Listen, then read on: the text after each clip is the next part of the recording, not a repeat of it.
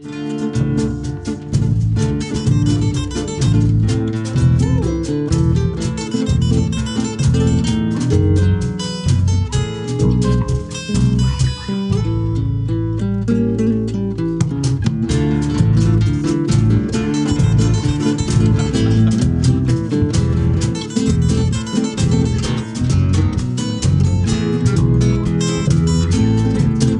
abre alas que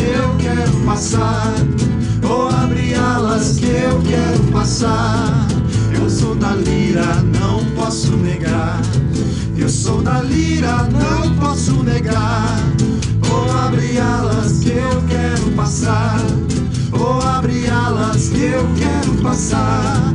Rosa de ouro é quem vai ganhar. Rosa de ouro é quem vai ganhar. Porque não é rosa que não tem espinhos.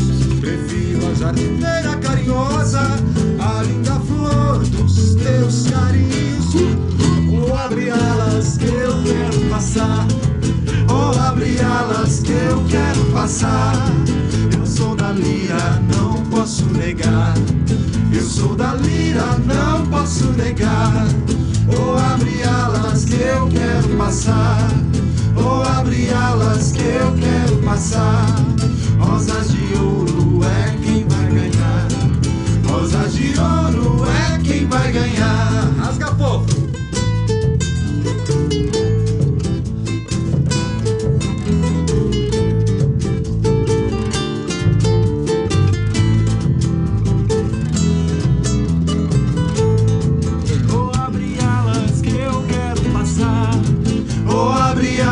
Que eu quero passar.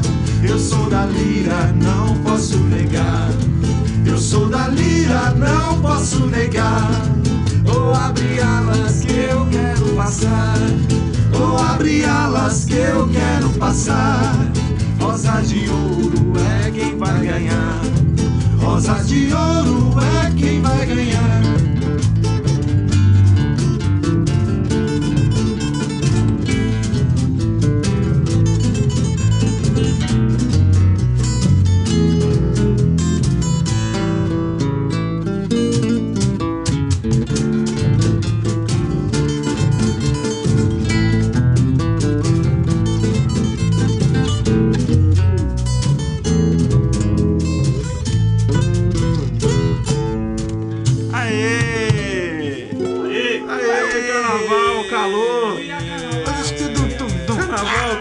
Suadeira. Saudade do carnaval. Ai, saudade. E aí, galera do Cifra Club? Mais um Cifra Club ao vivo começando. Seja bem-vindo de volta, amigão. Muito obrigado. O começo. Eu também tava com saudade de vocês. Não fala mentira, não, velho. Ah, tava mesmo, velho. Tinha uns 2 meses. Não é só de vocês, não, dos meninos aí, de casa, todo mundo que assiste a gente. Cara, tinha quase 2 meses já, viu? Quase 2 meses. Quase 2 meses. Tava com saudade de verdade. Eu queria começar aqui. Ô, Filipão, aqui, ó. Meu negocinho aqui, ó. Agora o Cifra Club ao vivo, ele tem mais um apoiador, que são os Diddles. E pra quem não conhece, é essa capinha de dedo aqui pra galera que tá começando a tocar violão. Então o pessoal aí que sente muita dor nos dedos pra começar a tocar, o violão de aço tem as cordas muito altas e tal. Então tem uma solução aí pra amenizar essas dores que o pessoal que tá começando sente nos dedos. Então tá aqui, ó, eu toquei a primeira música usando o Diddles. Fica a dica aí pra quem tá começando e tem dificuldade. É só entrar lá nas cifras do Cifra Club e aprender a tocar. Se tiver dor nos dedos, use os Diddles. Beleza? Valeu, Diddles. Tamo junto. No site lá, quem quiser se informar, diddles.com.br. www.diddles. É D-E-E-D-A-L-S. Diddles. Para os seus dedidos. Para os seus dedinhos. E vamos aproveitar aqui e falar do nosso patrocinador também aqui, do Cifra Club ao vivo, que é o Pitch. Aê, Ô, Pete, você sumiu, cara. Tá precisando voltar aqui. Parece aí, velho. às vezes a mesma pedra. Poxa, vocês estão incríveis, né? Ô, gente, olha que fofão, coisa horrorosa. Não. Ô, Pitch, obrigado aí pelo apoio. Pra quem quiser conhecer um pouquinho mais sobre os produtos do Pitch, é só entrar carrompitch.com. Beleza? É a mistura é o cruzamento do He-Man com o Aquaman. Nossa. Nossa. Com aquático. Com o aquático, é. Com a Xirra. Olha lá, ó. Essa é pra você, meu filhão. Saúde. Aproveitar aqui e mandar um beijo pra Thalita Fialho, de Ponte Nova. Arreda o mic pra sua boca, Ele Filipão. vou falar aqui pra ti. Thalita, um beijo. A Thalita entrou em contrato. Entrou em contrato com a gente. A Thalita entrou em contrato com a gente aqui, pessoal, falando que gosta muito da galera aqui, que é fã de todo mundo. Beijão, Thalita. Tudo de bom. Aqui, ó. Olha lá, ó. Diego Aguiar. Olá, galera. Ô, Lili, filma o bigode do Tarso aqui, por favor. Não, velho, pra que isso? Sorria. Toca a música pra mim, então, pelo menos. Ameaça ela com essa espada. Vai. Toma, Léo. Ó, tá sem violão. Precisa não, deixa eu ver. Olha isso. Ah, Pronto. Diego Aguiar. Olá, galera. Estou em Paris há 4 anos fazendo doutorado. Olha, desculpa. Nesse tempo Vários comunicam. Pera aí, manda aí. Nesse tempo todo, o site do Cifra Club foi o melhor contato que tá rolando musicalmente no Brasil. Abraços e parabéns. Ô, Diego, obrigado Cara, aí. muito obrigado. Sucesso no seu Obrigado, doutorado. Fabinho. Volta com Legal, bastante conhecimento aí pra você poder passar pra gente aqui no Brasil. E pra gente é um orgulho muito grande, né? Com certeza. Quero ver se você Lá vai. em Paris assistindo a gente, pô. Merci beaucoup. Na Valeu Padequá. mesmo. Bonjour. O cara tá fazendo doutorado em Paris, cara. Porra. Olha lá, ó. Bruno Alves. Mora em Martinho Prado e queria saber: trocar a afinação do violão frequentemente danifica o instrumento? Ou o que pode acontecer? Ô, Bruno Alves. Fofão que eu diga, né? Você quer ir ou eu posso ir? Pode? Você tem que tomar uns certos cuidados, assim. Não é legal ficar trocando demais de afinação. Porque o braço, ele sofre diversas tensões diferentes quando você troca a afinação. Então vamos supor que você abaixa um tom, ele vai ficar menos tenso, mais frouxo, então o braço vai voltar um pouco. Se você apertar de novo, o braço vai para frente. E ficar fazendo isso com o braço não é muito legal. Igual quando o pessoal pergunta: você vai guardar o violão? Tem que tirar as cordas? Não tem. Deixa as cordinhas lá do jeito que estão, para não ter problema nenhum. Jéssica, me perdoa. E trocar a afinação do violão não é muito legal. Então, é legal que você tenha mais de um violão com afinações diferentes. Você pode trocar, não indica, não tô falando que você não pode. Mas não com tanta frequência. Tocou uma música, desafinou, afinou outra e tal, aquele negócio, porque o braço ele realmente vai sofrer uma tensão diferente para cada nova afinação que você fizer. Dependendo da estrutura do instrumento, é um pouco diferente, né? Dependendo tem violões que foram projetados com maior Robustez. Obrigado. Não, esse Por negócio das estrutura mesmo tensões, do instrumento. o princípio dele é simples, né? É porque você tem as cordas puxando de cá Isso. e o tensor puxando de lá. Então eles estão com a tensão equilibrada. Se você afrouxa as cordas para mudar a afinação, por exemplo, o tensor vai puxar mais do que as cordas, aí o braço começa a empenar para lá. Se você aperta demais as cordas para mudar a afinação para cima, aí as cordas vão puxar mais que o tensor. Então, toda vez que você muda a afinação, na verdade, você deveria fazer uma regulagem de tensor de novo, para o seu violão não sofrer, né, continuar em equilíbrio. Dano, né? Mas isso aí é um pouco complicado, às vezes demora um pouquinho a gente sacar mesmo, né? Qual que é o ponto do violão, assim, quando que ele fica com a tensão ok. Né? Aí é legal você levar no luthier que tal, vai te ajudar até a aprender, né? Como que é a regulagem de cor do violão. É isso aí. Ó, meu chapéu tá caindo aqui, meu tá tudo caindo. Ó, a gente vai cantar mais um agora? Ué, vamos lá. Ó, a gente vai cantar agora uma música muito legal, porque assim, né, o Carnaval é uma coisa muito antiga, né, gente? E a gente vai tocar agora o maior sucesso do Carnaval de 1930. Eu lembro de você falando 24. Não, mas esse foi o primeiro chute. Depois eu vi que estava errado. Eu acho que é de 1930. Esse sucesso aqui, que é uma música do Noel Rosa, que foi um dos primeiros sambas que o Noel compôs também. Eu lembro dessa música fazendo sucesso em 32. Essa música é muito boa. Então vamos lá, vamos tocar mais uma. Vamos lá. Patrick Blanco, só um abraço pra você. Aí, Patrick. Patrick tá lá em Manhuaçu, curtindo o Carnaval. Fui pescar hoje. Foi pescar? Ontem ele participou dos gruveiros lá e ele falou que hoje ia viajar pra pescar. Ele respondeu alguém ontem? Respondeu, velho, ele tá fazendo uma campanha e eu acho que ele vai se candidatar a alguma coisa esse ano. É um robozinho que fizesse pra ele Nossa, lá. velho. Ligação.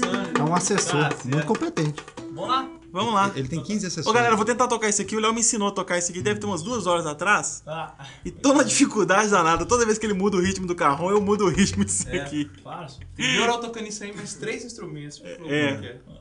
Ao mesmo tempo. Ao mesmo tempo. Ao mesmo tempo. Tá mentira, velho. Vamos lá, vou tocar. Seja o que Deus quiser. Seja Deus quiser. 1, 2, vamos comigo.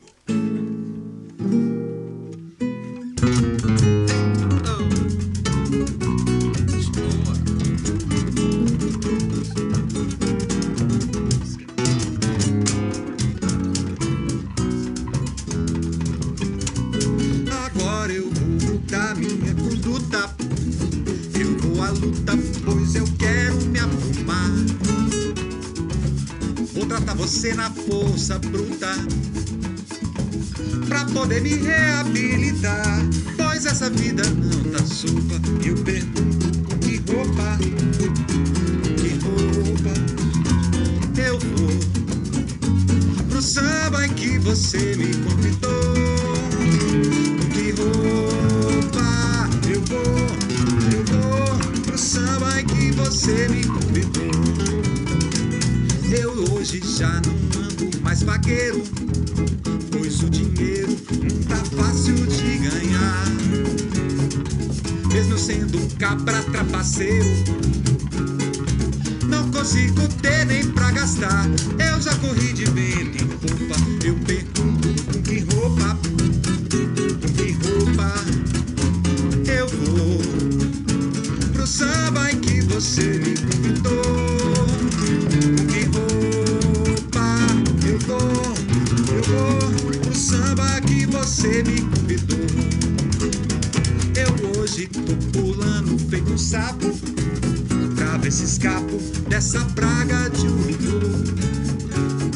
Já estou coberto de farrapos, vou acabar ficando nu. Meu paletó virou estopa. Eu pergunto com que roupa eu vou pro samba em que você me convidou. Com que roupa eu vou pro samba que você me convidou. Vai, fofão!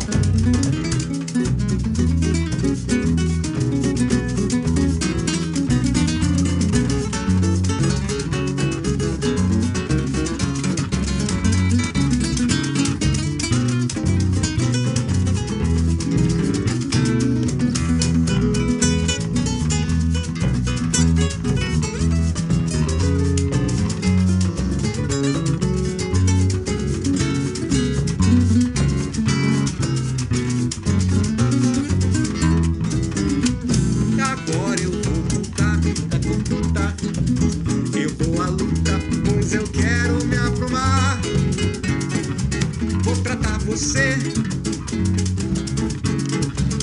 pra poder me rer, pois essa vida não tá sopa. Eu pergunto com que roupa eu vou pro samba que você me convidou. Com que roupa eu vou pro samba que você me convidou. Com que roupa eu vou pro samba que você me convidou. Com que roupa eu vou pro samba que você convidou. Aí! Isso aí, ó. 1.122 pessoas aí, online. Muito legal. Salve, galera! Obrigado aí, galera, pela participação. A gente fica muito feliz aí pelo carinho de vocês. A gente fica muito feliz Saúde. com o carinho de A vocês. gente tá só começando a folia. Outro dia eu fui cortar cabelo, né?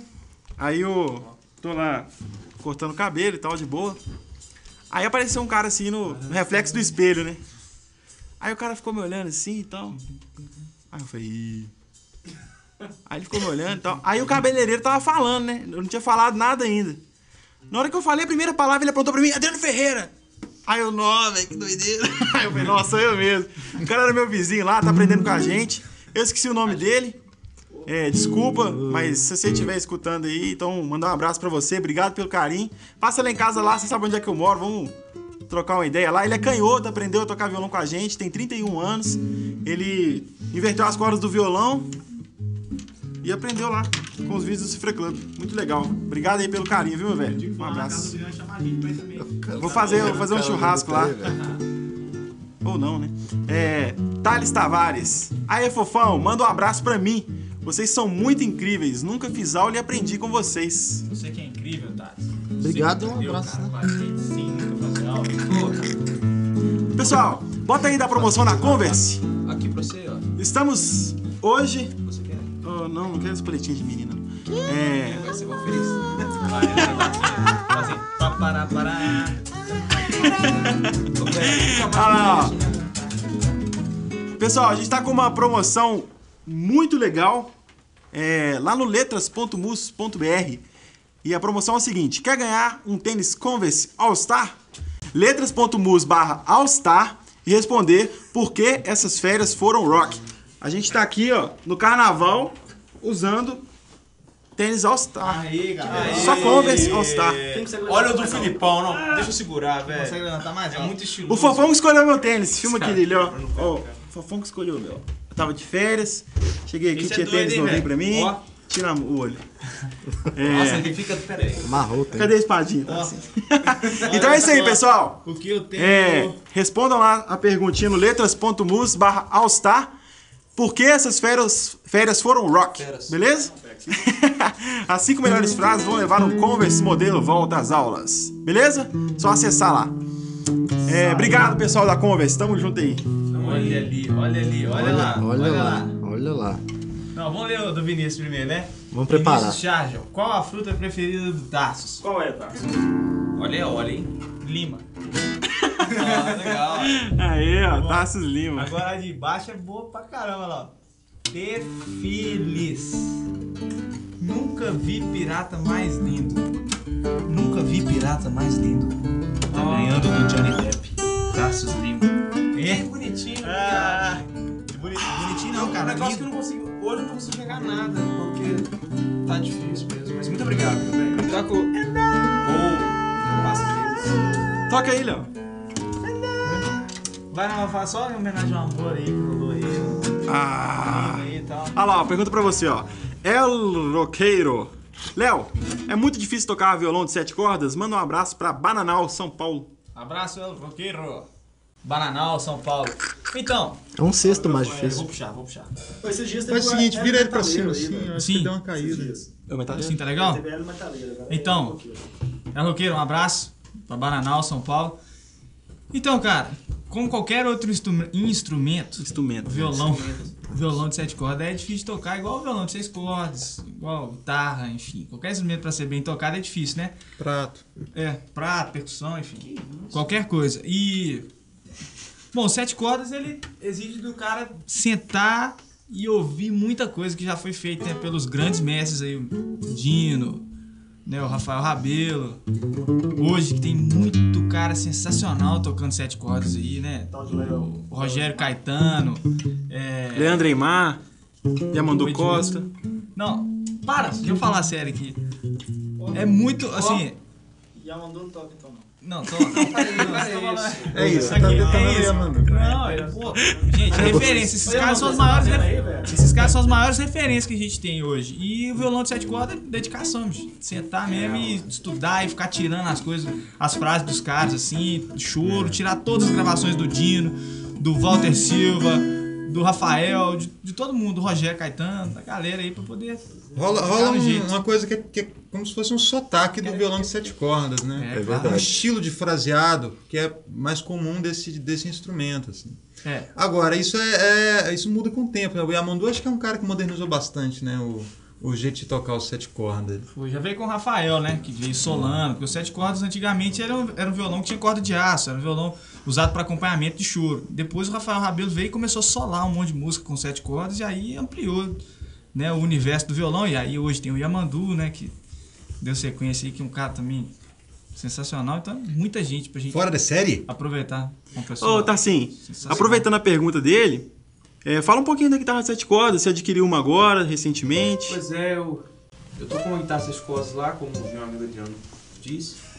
E a guitarra é muito boa, você faz muita coisa mais pesada com ela, por causa da afinação mesmo, da cisona mesmo ali. Tava com uma dúvida de acordoamento, né? Você faz linhas de baixo muito legais, assim, e é um outro instrumento, assim, os shapes vão mudando, te dão novas opções, assim, de fraseado, de ideias para riff e tal. O braço é um pouco mais grosso, assim, então pra quem gosta de uma guitarra com braço mais fino, igual eu gosto, você enfrenta um pouco de dificuldade dependendo do calibre e tal. Eu tô aumentando aos poucos o calibre para conseguir um som ainda mais consistente, assim. Mas é um instrumento muito legal, mas é um outro instrumento. Não, você aborda ele de outra forma, você observa o braço de outra forma.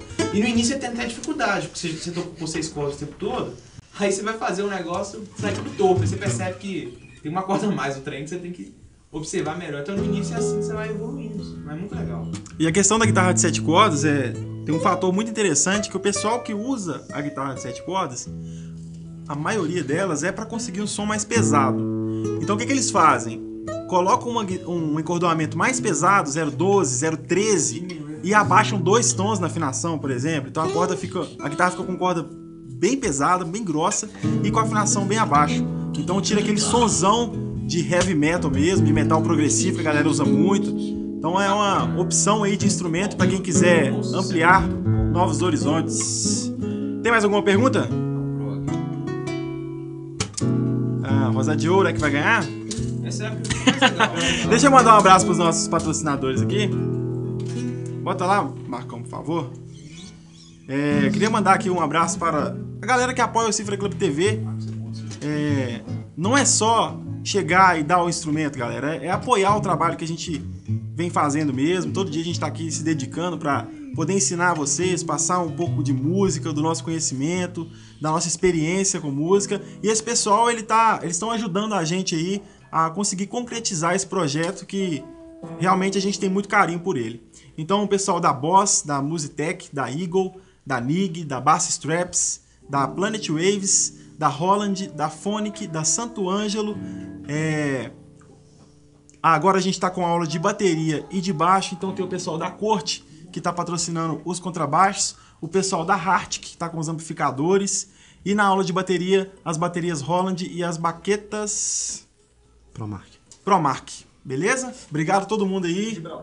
Gibraltar também, isso aí, acessórios Gibraltar, que são ferragens sensacionais. Beleza? Vamos tocar? Você não faz assim? Aí, viu? Fala lá, aumenta pra 1.500. Desculpa. Que isso, hein, velho? É muita qualidade aí, né? Muita credibilidade. Vamos lá. É fora. Vamos nessa que é É o que é? Agora mesmo? Agora mesmo? Hã? Ah, mas... Felipão, rapidão. Rapidaço. Pessoal, a gente tá fazendo aqui um especial de carnaval. E ano passado, eu, o Felipe, o Fofão e o Patrick, nós gravamos essas músicas que a gente tá tocando aqui, nós gravamos videoaulas. Então tem a videoaula de O Abre Alas, tem a videoaula de Cabeleira do Zezé, Mamãe Eu Quero. Acho que eu lembro, acho que me lembro. Enfim, tem só digitar lá Martinha de Carnaval que vocês vão conseguir fazer o sucesso da galera aí, beleza? Inclusive tem a gente de pirata lá que ficou até bem Muito feio. Vamos tocar. esquisito, sei lá. Vamos lá. Aqui, ó. Olha a cabeleira do Zezé. Será que ele é? Será que ele é? Olha a cabeleira do Zezé. Será que ele é? Será que ele é? Será que ele é bossa nova? Será que ele é Maomé? Parece que é um desviado, mas isso eu não sei se ele é. Corta o cabelo dele, corta o cabelo dele, corta o cabelo dele, corta o cabelo dele. Olha a cabeleira do Zezé, será que ele é? Será que ele é? Olha a cabeleira do Zezé, será que ele é? Será que ele é? Será que ele é bossa nova? Será que ele é Maomé? Parece que é transviado, mas isso eu não sei se ele é. Corta o cabelo dele, corta o cabelo dele, corta o cabelo dele, corta o cabelo dele. A pipa do vovô não sobe mais, a pipa do vovô não sobe mais. Apesar de fazer muita força, o vovô foi passado pra trás. A pipa do vovô não sobe mais, a pipa do vovô não sobe mais. Apesar de fazer muita força, o vovô foi passado pra trás. Mamãe eu quero mamar, mamãe eu quero mamar. Da chupeta, da chupeta, da chupeta.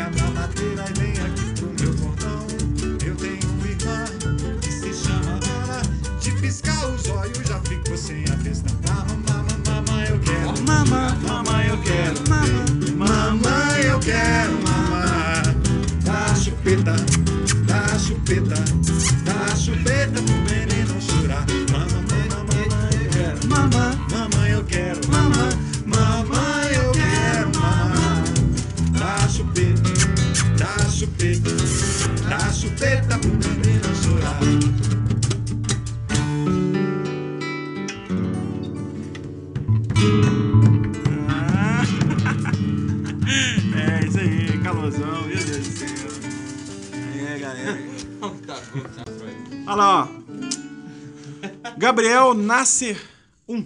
Oi, sou um grande fã. Sempre acompanho o trabalho de vocês. Manda um abraço pra mim. Aí, Gabriel. Aí, um abraço. Um abraço. Essa semana recebemos a visita aqui de 2 coleguinhas do Cifra Club. Nomes? Não nos lembramos dos nomes. Seus alunos, Felipe. Os meus foi o Matheus, o Calabria e o João Pedro, que é o nome. Ah, João Pedro, verdade. É, o JP. O nome sagaz. Aí, pessoal, ó. Um abração pra vocês aí. Ô, Obrigado brother pelo do carinho. Vinícius também, que eu não lembro o nome dos caras. Brothers do Vinícius, um abraço pra vocês. Abraço. Abraço a Olha lá, ó. todos. velho. Matheus Velasco. Lê aí, Filipão. Um abraço pro Marques, que tá aparecendo o Willy Wonka. Ô, o Matheus é legal. Eu achei que ele tava parecendo a Ele tá Lois Lane, toda cara. mão, né, Eu velho? fiz uma tweet velho. Foi um bate-papo dos Groveiros lá. Aí apareceu a Thalita batendo um papo. Aí a garotada já chove em cima, né? Menina só aparece quando o Patrick tá conversando lá, mas dessa vez apareceu. Aí, Uai, Patrick, que moral, hein? o Ué, Matheus, velho. Veja a luz do teu olhar, né? Na parede. Tá rolando? Ei, aí o Matheus, velho, Rola o nosso passou uma retrato. cantada na Thalita lá. A Thalita falou assim: só você me dá um Fender Marcus Miller. E os dois estão conversando aí, velho. Rolou o Fender? Não, o Fender não rolou, não, mas parece que ele passou do chaveco aí. Tá rolando a treta. Alguma coisa tá rolando. Rolando a treta. Rolando a treta. É cabulosa. É cabulosa. É a setinha do Matheus Velasco. Abração pra Thalita e pro Matheus. Bom, Matheus, é assim que faz. cara. Miltinhos K8. O He-Man é o fofão? É o fofão. Fofão, He-Man. É o fofão. O He-Man é um fofão. É cabuloso. Já tô cansado. É cabuloso. É cabuloso. Ai, coisa horrorosa. Olha lá, ó. Coisa horrorosa. Luizinho. Quando que vai sair o quadro Talento do Fofão? Me manda um abraço aí. Aí, Luizinho.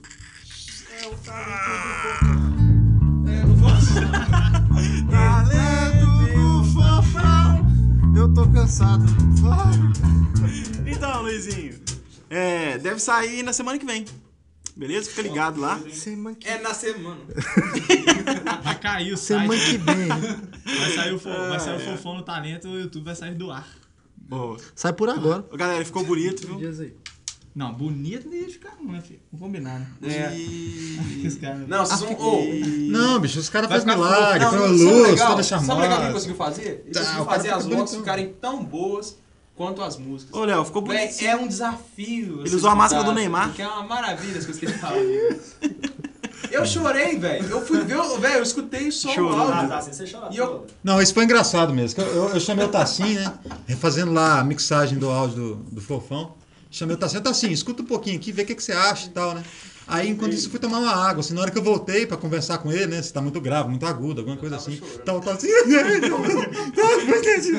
tava chorando mesmo. Eu passei lá, tadinho. Tava Eu chorando tava muito. lá, eu falei com o José, é o meu amiguinho esse menino. Olha com o José tá beleza. O José tá Olha lá, sorveta. Hã? Sorveta! Tá fofa. Sorveta de quê? Pra que Pra que serve? serve os botões Tone que tem em algumas guitarras? Sorveta A. Sorveta A. Sorveta! É pra você mexer na equalização, né, da guitarra. Você vai tirar agudos, vai tirar graves, adicionar agudos, médios, graves. Então é pra poder mexer um pouquinho no som da guitarra ali e equalizar. Deixar o som mais fechadinho, mais brilhante. É pra isso que servem os tones. Então você ir fechando pra observar a mudança, né? Isso. Pra você Tone poder fechando. assimilar melhor. Porque às vezes o som fica até legal se você fizer isso. Então a galera do... Antigamente, quando eu tocava guitarra há mais tempo... Pô, desculpa. O quê? Eu te interrompi. O Jamé, pode falar. Antigamente, quando eu tocava guitarra, quando eu era mais novo, eu só usava o captador da ponte e o tone tudo aberto. Não tinha outro. Se minha guitarra tirassem os dois captadores do meio do braço, não tinha problema, sabe? E se tivesse só as cordas de cima também, não tinha problema também, não. Porém, à medida que a gente vai conhecendo o instrumento, vai conseguindo perceber melhor os sons, a gente vai brincando ali no tone, nos captadores. Hoje eu uso praticamente todos os captadores. O tone eu não tenho tanta frequência de mexer, porque eu gosto do som um pouco mais aberto, então ele deixa, na maioria das vezes, aberto. Porém, o Patrick, por exemplo, é um cara que toca mais jazz. Ele sempre fecha o tone ali, gosta da guitarra com um pouco menos de agudo e tal. E fica bem legal. Fecha o som do seu baixo pra mostrar pra galera. Esse aqui é diferente, velho. Não vai mostrar, não? Aqui, quer saber um exemplo legal? A gente soltou uma aula aí outro dia, que é a aula dos Beatles, de Something. Aula de guitarra. E nessa aula eu procurei fazer assim, uma junção do arranjo da guitarra base do John Lennon com os solos do George Harrison, no mesmo arranjo. E aí, na hora que rolam os solos da música, tem uma mudança interessante que eu explico com detalhe na aula. E dá pra gente perceber bem a mudança que o Tony faz no som. Que o solo é feito com um timbre bem escurão, bem fechado, assim, bem grave, né? Sem agudos. Então, vocês vão observar que eu toco a primeira parte no captador agudo, que está com o seu tone aberto. E o solo eu jogo para o captador grave, que está com o tone fechado. Fica bem legal. Saiu hoje solo, não foi? Que você fez que exemplifica isso melhor. Dos Beatles também, que é o Come Together. Nossa, Come Together também. Ele mostra exatamente a diferença. Não, linha.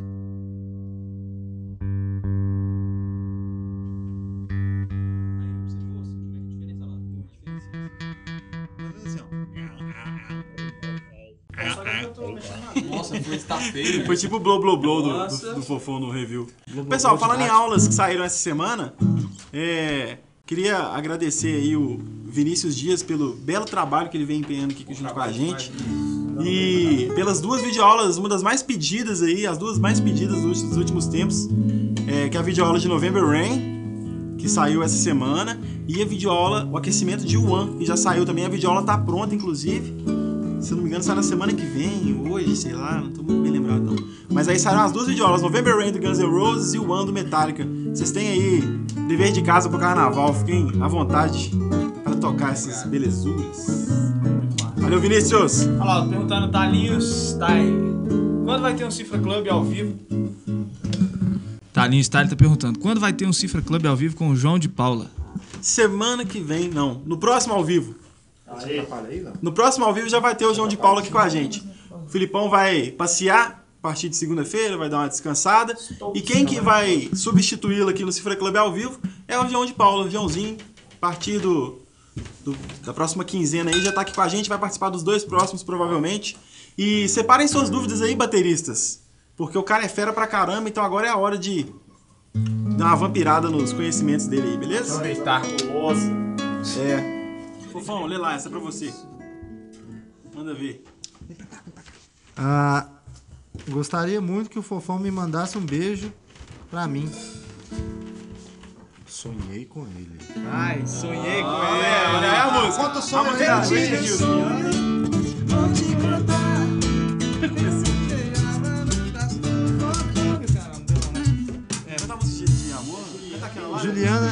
Juliane é como se fosse um melo, é low.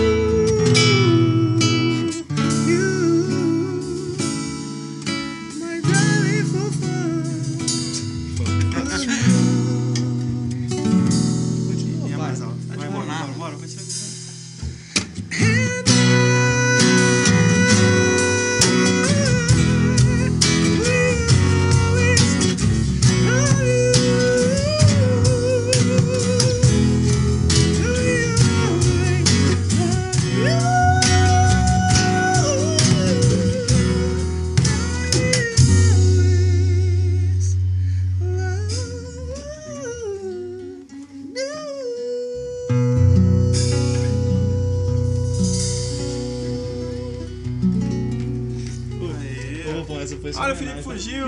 Em homenagem a... Ele está tampando todo mundo. A Yusney Houston. Eu não mandei o beijo pra ela. Vamos homenagear mais uma pessoa então, né? Ô, pessoal. Acho válido. Oi?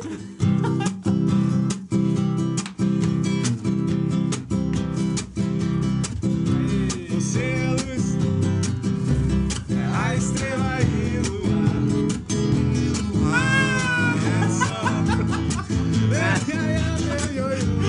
Rapata maluco. Você é assim, e nunca violão. Qual que é a bata maluca assim? Quando louca me deixa na boca, me ama. Você é luz.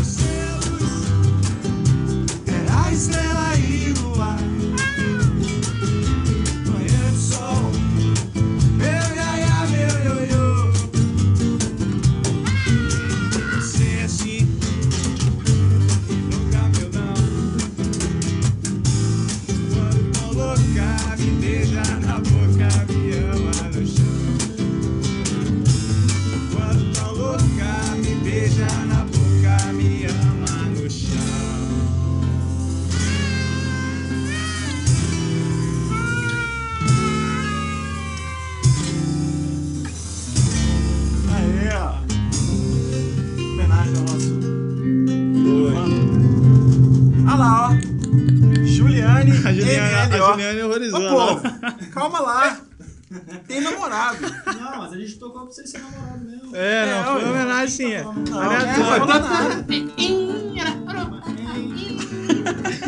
Pô, ele tá assim o dia inteiro, velho. Que loucura. Olha lá, gosta do Daniel. Daqui a pouco a mulherada começa a jogar calcinha. Que isso? Ô, gente, vocês vão quebrar o estúdio. A gente vai gravar videoaula onde? Ué, mas vocês também tá... Mas é carnaval. Carnaval, E a Carnaval. Ô, fala aqui, a gente tem que fazer uma homenagem pra Bahia, galera. Carnaval de Salvador, pra quem vai pra Salvador aí e tal. Quebrar o pau lá. Não. Enfim, abraço aí pro governo de Salvador, não lembro. Aqui, vamos lá? Vamos tocar, galera, pra despedir do pessoal aí? Confusão, cara. Vamos lá. Aqui. Vamos tocar. Gente, pode ir pra farra, tá bom? Ai, cara. Acabou? Pode ir. Ué, acabou, pô. Acabou. Vamos lá, lá antes aqui, ó. mandar um abraço. Vamos lá. velho. Tá bom, a gente toca semana depois, beleza? Beleza. Vamos lá, gente. 1, 2, 3 Peraí, tem que e... pegar meu bandeirinho. Ah, meu Deus do céu, eu vou começar, hein? 1 Meu e 2 bandeirinho. e Pode 1. ir. Bebeu água? Não! Tá com sede? Não! Olha, água mineral. Água mineral. Água mineral. Água mineral. Você vai ficar legal. Diz. É bolada? Não! Tá com sede? Olha, água mineral. Água mineral. Água mineral. Água mineral. Você vai ficar legal.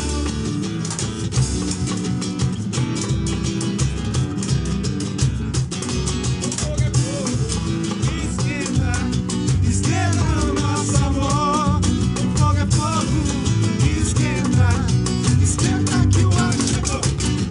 Maraqueto, não toca, deixa todo mundo voando que nem pipoca. Maraqueto, não toca, deixa todo mundo voando que nem pipoca. O fogo é fogo, esquenta, esquenta o nosso amor. O fogo é fogo, esquenta, esquenta que o ar chegou. Sei lá, dá uma vontade boa de se dar. Tempo por ser feliz. Tempo. Eu deixo a onda bater forte na cabeça. Botar adeus, amarela essa solidão. Quero badalar na balada. Deixar a última gota do meu coração. Vir a solidão. E eu te pedi pra voltar pra mim. Ficar do meu lado, de rosto colado, corpo molhado, uma noite assim. Eu te juro que daria o mundo pra te ter aqui. Arerê, love com você. Arerê, love com você. Agora.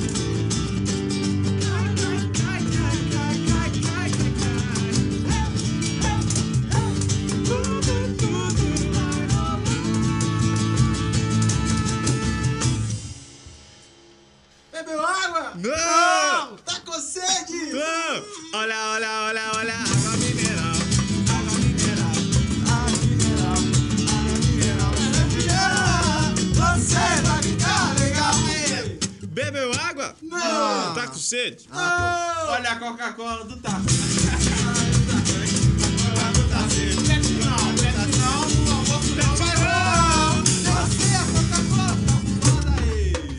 Valeu, galera!